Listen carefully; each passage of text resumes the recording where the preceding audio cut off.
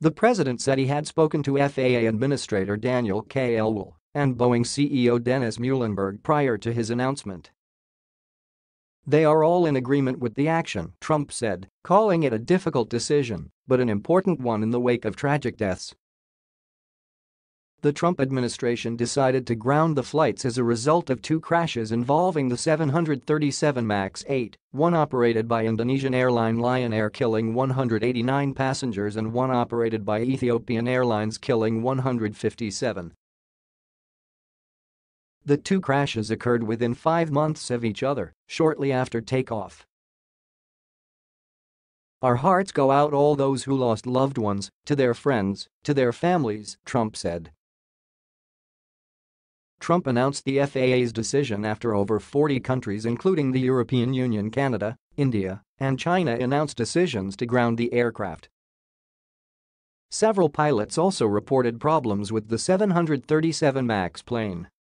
Trump expressed support for Boeing, urging them to come up with a quick solution to the problem. "Boeing is an incredible company. They are working very hard right now and hopefully they'll very quickly come up with the answer, but until they do the planes are grounded," Trump said. The president said he felt that it was the right decision to make. "The United States has the greatest record in the world of aviation and we want to keep it that way," he said. "So I didn't want to take any chances. I felt it was important both psychologically and a lot of other ways." The FAA released their decision shortly after the president's announcement, citing data gathering and new evidence collected at the crash site. The suspension will last until further notice. In a statement, Boeing said they had full confidence in the safety of the 737 MAX, but supported the decision out of an abundance of caution and in order to reassure the flying public.